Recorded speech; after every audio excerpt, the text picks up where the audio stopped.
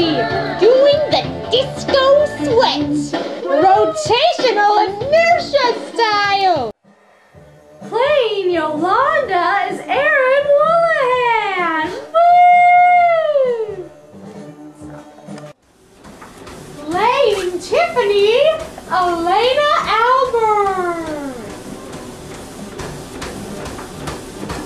Playing fitness instructor lswayze, Swayze.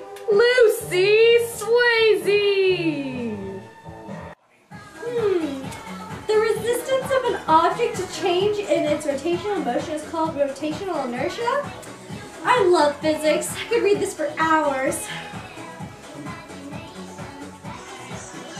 Oh! Hello? Hey girl. Hey Yolanda, what's up? I'm so excited for prom this weekend. Oh my god, me too. I have something really embarrassing to tell you though. What? Couldn't even fit in my dress this weekend when I went to get fitted. No! Yeah. Oh my god, I feel like I've gained 5 pounds. Same! Oh, it's horrible. Well, I was thinking, there is this class we could take if you're up for it. Oh yeah, totally. What type of class?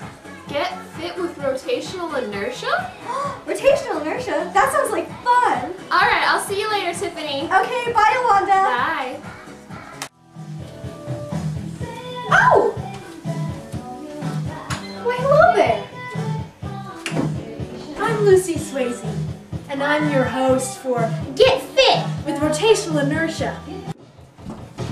Transition.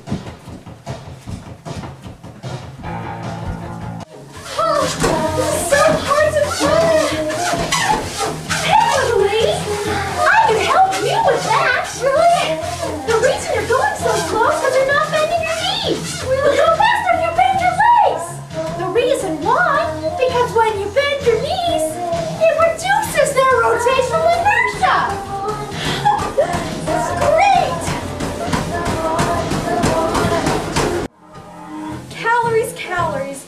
I don't know which one to eat. I want to eat the one with less rotational inertia, but I don't know which one it is. Broth or beans? I don't know what to eat. Hey there, little lady.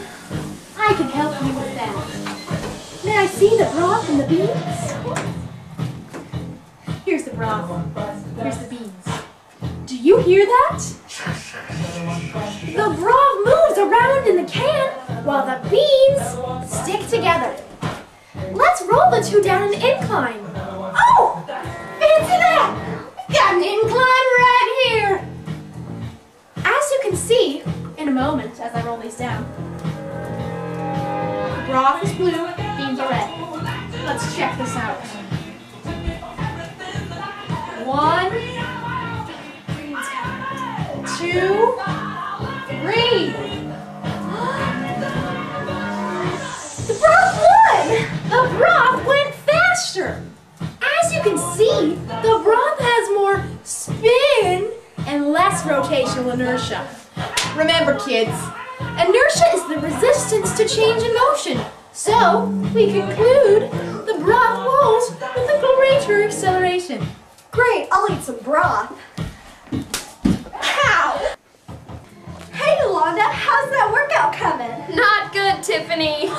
I'm trying to do this new wrist exercise, but it's really hard to rotate my wrist. Hey there, little lady. I can help you out with that one. Rotational inertia depends on the mass, but it also depends on mass distribution. Oh. The greater the distance between the bulk of the mass of an object and the axis about which it rotates takes place, the greater the rotational inertia. So if you move them closer together, it's easier to rotate them! Hey, great, thanks. High five me on that! You look great, Tiffany. Thanks, Yolanda. I love your dress. Oh, I feel like I've lost 20 pounds. I feel like I've lost 50. Oh, well, You ladies look absolutely stunning, if I do say so myself. thanks, Lucy. And thank you, rotational inertia. Woo!